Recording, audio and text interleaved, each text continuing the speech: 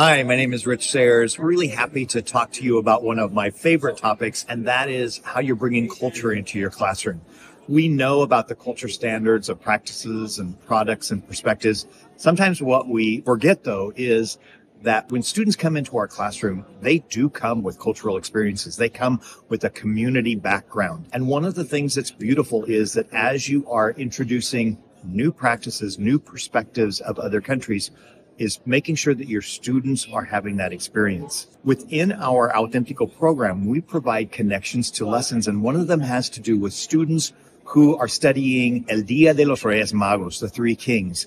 And think about how that is about a family and a culture celebration. What experiences do your students have? Take that and have your students share their experiences of family celebrations. Please follow the link to find out what those resources are that we provide for you.